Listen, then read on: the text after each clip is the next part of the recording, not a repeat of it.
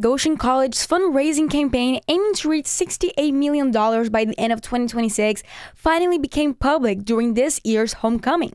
The event served as a platform to announce the project and the distribution of the funds. What are the college's priorities at this time for moving forward? And at the same time, we did a campus master plan, so identifying our physical needs on campus. According to the plan shared in the campaign's website, $13.4 million will go to nursing and public health facility, $19 million to campus and facility renewals, $12 million to scholarship and student success, $5 to global and local community engagement, $3 to academic excellence, $12.5 to the Goshen College Fund, and $3.1 million for expanding athletics. Since this statement, conversations about student involvement on where the money would go became popular between students. I personally believe that they should have at least had a survey of some sort, maybe get some ideas from students about what they might want to see, especially from the incoming first years and the second years who will still be here during that time period. One specific group of students on campus expressed frustration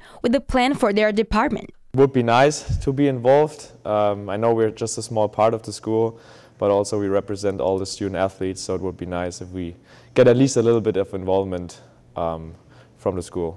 With student athletes composing 1/3 of the student population, the ASA member hoped for a proportional quantity of the funds and more participation in the decision. I see we have to invest in other parts too. We get a nice nursing program, we just got a new cafeteria.